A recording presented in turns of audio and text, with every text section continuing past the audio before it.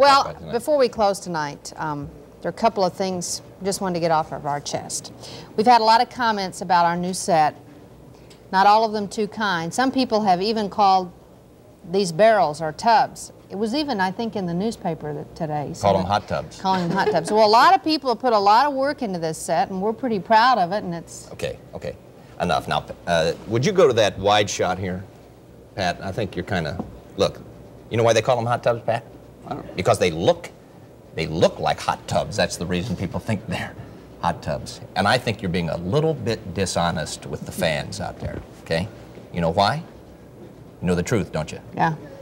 We had it written into our contract that we do the news in hot tubs. These fans not only look like hot tubs, they are hot tubs.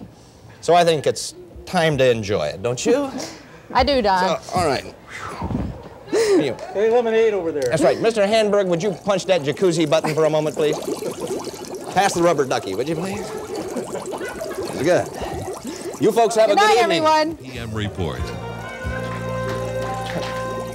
with Pat Miles and Don Shelby, Mike Fairborn's weather,